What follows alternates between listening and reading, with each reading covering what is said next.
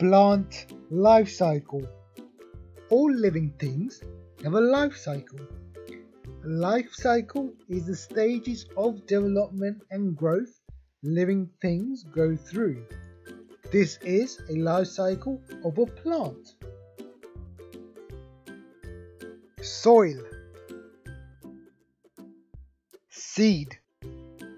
The seed gets planted in the soil. It needs sun and water. Germination. The seed grows a little sprout. Roots and stem. The roots grow steep and the stem pushes its way through the soil. Seedling. The plant grows leaves and grows towards the sun. The sun helps it produce food. Pollination. The full growth plant produces flowers that will be pollinated by animals or wind.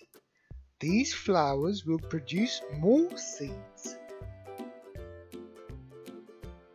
The sun is essential for all living things and plays a role in each step of the life cycle. Thank you.